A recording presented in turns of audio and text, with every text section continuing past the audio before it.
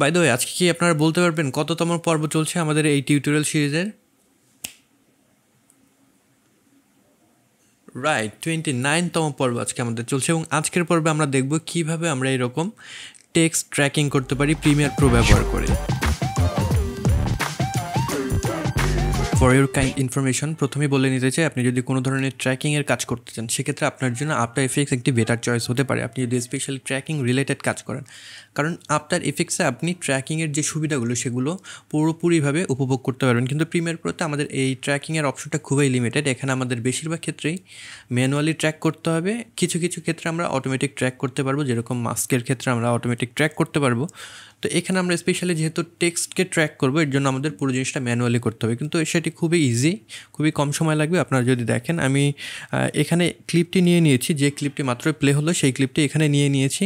এখানে আমি চাচ্ছি আমি যখন তুড়ি মারলাম এখানে আমার টেক্সটটি রিভিল হবে, দেন আমি যখন আঙ্গুলটা নাড়াচ্ছি সেখানে আমার টেক্সটটা, আমার যে আঙ্গুল রয়েছে সেটাকে ট্র্যাক করবে। তো সেটি করার জন্য যেটি করতে হবে, এখানে যদি দেখেন অডিওর যে লেয়ার আছে, এখানে আমার তুড়ি মারার এখানে একটা সাউন্ড আছে, তো আমি চাচ্ছি এখানে আমার টেক্সটটা রিভিল হবে। সেটি করার জন্য আমি এই পয়েন্টে নিয়ে গেলাম যেখানে আমি তুড়িটি বাজিয়েছি, অ্যান্ড দেন টাইপ টুল আছে, এটিকে সিলেক্ট করতে হবে, অ্যান্ড দেন এখানে ক্লিক করে জাস্ট যা কিছু আমরা লিখতে চাই সেটি লিখব, এপিসোড 29।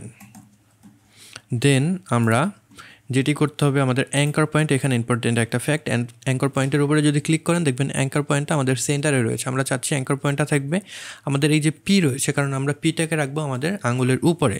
তো এখানে আমার এই অ্যাঙ্কার পয়েন্টের যে অংশটা দেখতে পাচ্ছেন, এটাকে জাস্ট ক্লিক করে ড্র্যাগ করে আমি পি এর উপরে নিয়ে গেলাম।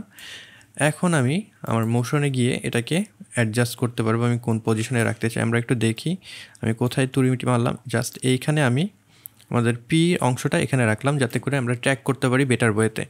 সো প্রথমে একদম চলে যাব, এখন আমরা স্কেলে এখানে দেখবেন একটা স্টপ ওয়াচ রয়েছে। আগে আমি বলেছি প্রিমিয়ার প্রোতে যেখানে আপনি স্টপ ওয়াচ দেখবেন সেই জিনিসটাই আপনি অ্যানিমেট করতে পারবেন, তো এক্ষেত্রেও সেটির ব্যতিক্রম নয়। আমরা একদম প্রথমে গিয়ে স্কেলে ক্লিক করলাম, স্কেলের যে স্টপ ওয়াচ সেখানে ক্লিক করলাম, দেন আমরা 5 ফ্রেম সামনে যাব, 1 2 3 4 5।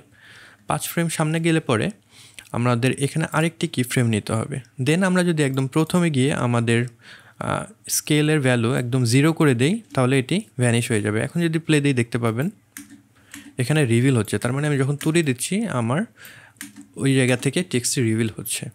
নেক্সট আমার ট্র্যাকিং করতে হবে। ট্র্যাকিং করার জন্য আমাদের এখানে স্কেলের এখন আর কোনো কাজ নেই, এখন আমাদের পজিশনকে ট্র্যাক করতে হবে। পজিশনকে ট্র্যাক করার জন্য যেটি করব, আমাদের এগেন পজিশনের যে স্টপ ওয়াচ আছে সেটির উপরে ক্লিক করব, দেন আমি সামনে আগাবো, যেখানে আমার ফিঙ্গারটি মুভ করছে সেই জায়গায় আমার এই টেক্সটটিকেও মুভ করাতে হবে পজিশনের যে ভ্যালু আছে সেটিকে চেঞ্জ করে।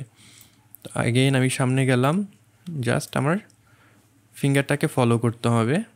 যত সুন্দরভাবে আমি এটিকে মিলাতে পারবো তত বেশি কুল লাগবে এটি দেখতে।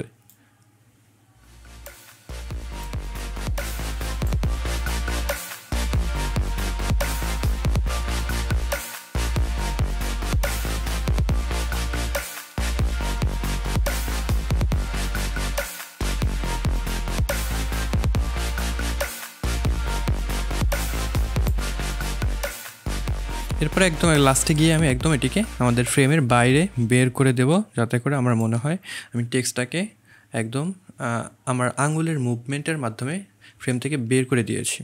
তো টেক্সটটি বাইরে চলে গেল। এখন যদি আমরা প্লে দেই দেখতে পারবেন অ্যানিমেশনটি খুব সুন্দর লাগবে।